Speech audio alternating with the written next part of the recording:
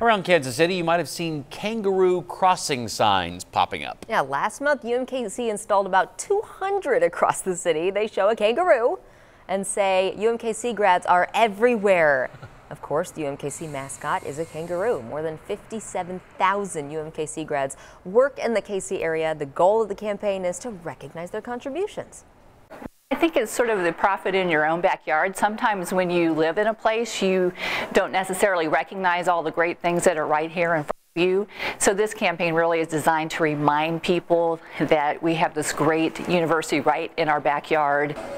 The university calls this the broadest marketing campaign in its history. Expect to see similar billboards around KC, Topeka, Wichita.